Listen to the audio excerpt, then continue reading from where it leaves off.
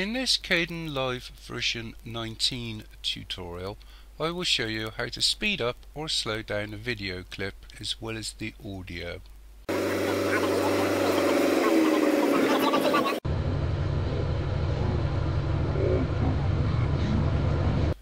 I've assumed you have a basic understanding of editing in Kdenlive.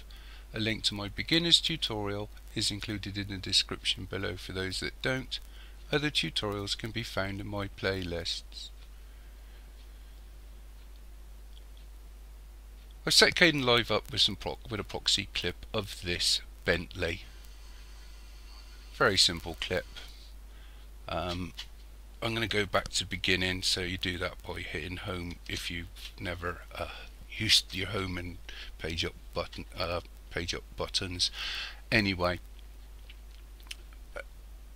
in earlier versions of Kdenlive, the speed effect was actually in the effects box here. It's no longer there in version 19, at least not the version I'm using. So if you place your pointer over the track you want to change and then right click, you'll see something called, if I can see it, change speed.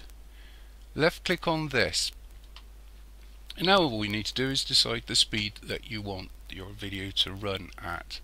So for instance, if I change this to 200 from 100, so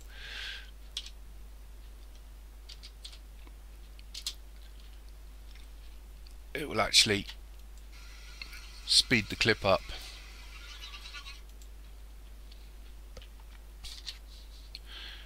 If I want to change it again, I'll just right click and again left click on change speed.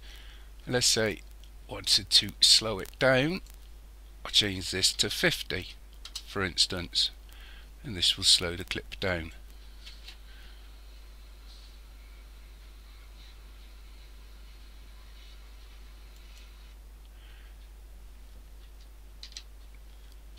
And that's all there is to it really.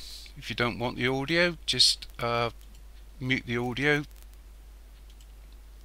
or not and go ahead and render. As I said at the beginning, I assume you have some knowledge of editing in Kdenlive, so as I usually say, thank you for watching. Cheers.